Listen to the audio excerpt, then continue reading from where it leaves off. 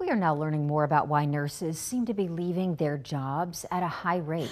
Burnout, stress, and unsafe working conditions are all factors, according to research.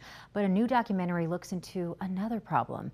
It finds 8 out of 10 nurses reporting racism from patients. 6 out of 10 nurses reported racism and discrimination from their colleagues. KXAN morning anchor Sally Hernandez has more from the researchers and a nurse in that film. And I don't want to say, like, being a black female, that nursing wasn't supposed to be for me, but sometimes I feel like I've been in spaces where I felt that way.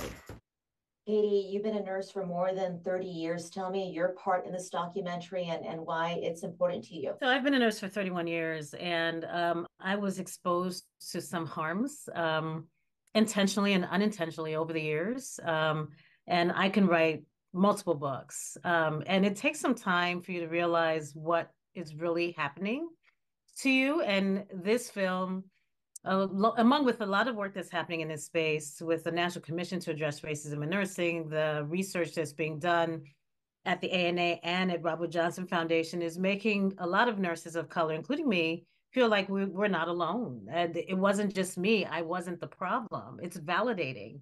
Why weren't you part of that group that said enough and walked away from the profession? Why did you stay in it? We've tried to find ways to navigate the system versus bow out. You also realize that the mission is bigger than you. Like, the mission is bigger than me. And we go into nursing because of a personal experience, and we stay determined to fight through these types of situations. But with this illumination of this issue, it's actually giving us tools to do more than navigate it. We're about addressing it, dismantling structures, taking our rightful places at tables that we're typically not wanted in, and opening the door wide for people that look like us to come into the profession. Michelle, what do you want to do now with this film? How can you spur it for the change that we need to see happen?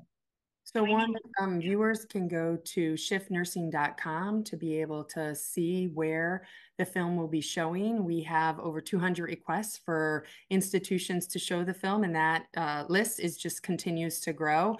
So we're thrilled to be able to bring that to healthcare institutions, schools of nursing, the public, in real ways so that it can spark a conversation.